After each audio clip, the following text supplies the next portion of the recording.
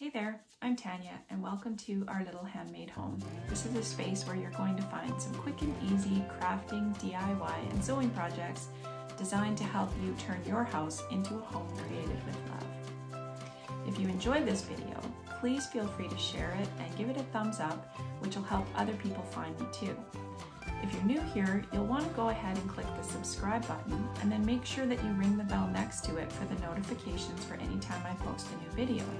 So let's go ahead and get started. Today we're going to make a fun little decoration for St. Patrick's Day. I've got some little leprechaun cauldrons and some gold coins. I've got these fun little sparkly foam embellishments. I've got some little wood cubes. We've got our craft paint and our Mod Podge. Of course, our trusty glue gun. This cute little box that I found at the dollar store. So you can see it's got little holes, but we're actually not going to be using the top. We're only going to be using this piece.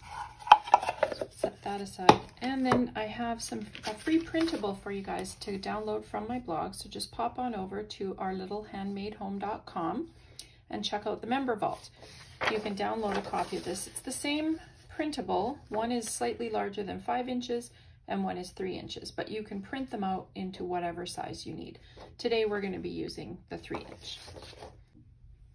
So we're going to start by painting our box inside and out.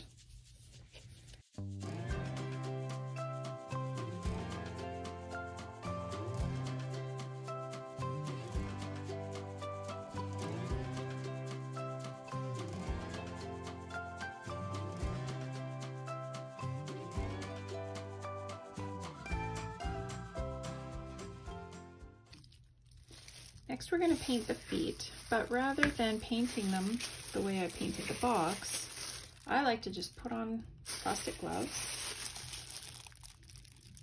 sprinkle a little paint in there, and just kind of coat them. And then you have quick cleanup too. The next thing you want to do is attach the feet. So using your hot glue gun, just put few drops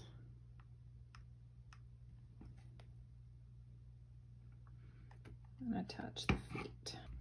Okay.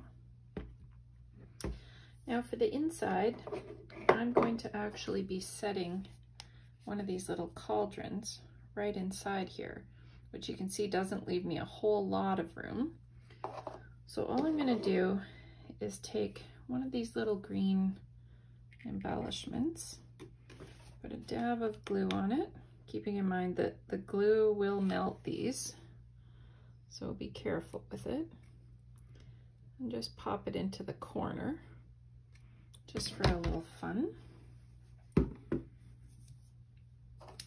And then with the cauldron, what I've done is I have filled it with tissue so that I don't have to put the coins all the way down. So then I can just add in my coins, let them pile up. You could use the sparkly ones like these if you wanted to, if you have them, but I like how these ones look. So those are just going to sit inside. So we're going to let that dry. In the meantime, we're going to flip it over and we're going to use our Mod Podge for this step. So this is just your basic Mod Podge.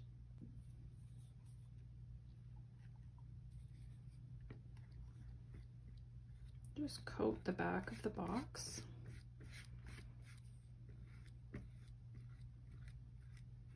And then we're going to take our printable and place it wherever you like. I'm just going to put it right about in the center. Press it down and let that set for a few minutes. And then of course you want to go back over top of your image with a little bit more just to set it. And remember, of course, it is going to dry clear. The next thing we're going to do is we're actually going to glue the bottom of our cauldron into the base of our little sign. So just glue around the edge.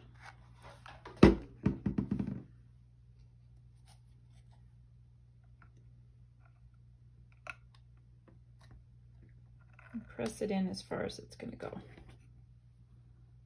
In this case, it's going to stick out a little bit, but that's going to hold it steady. And for a finishing touch, because St. Patrick's is so fun, why not add a little bit more bling to it? Glue some of these gold sparkly coins on the top and a little shamrock, because after all, leprechauns do like their gold. Now, your image on the back is going to take a little while to set, but you can see how it's coming. And there you have your little leprechaun's pot of gold, and it's the perfect little decoration for your tiered tray.